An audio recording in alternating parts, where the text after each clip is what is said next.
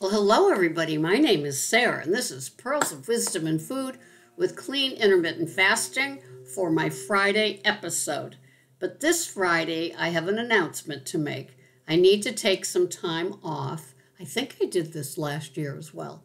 Now that it's warm out, I now have 3 jobs. One in the store where I'm an in-store shopper. The other one is inside the house, taking care of the cats, taking care of the house, taking care.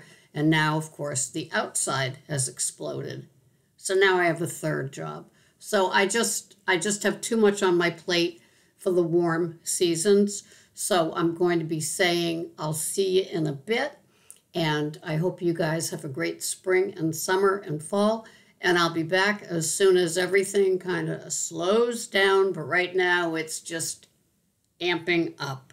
So I love you all, and I hope you have a great season. You can always email me. I'll put my email down at the bottom because I love all of you. It's just the time frame is just, anyway, I love you, and I'll see you in a couple of months, maybe a few months.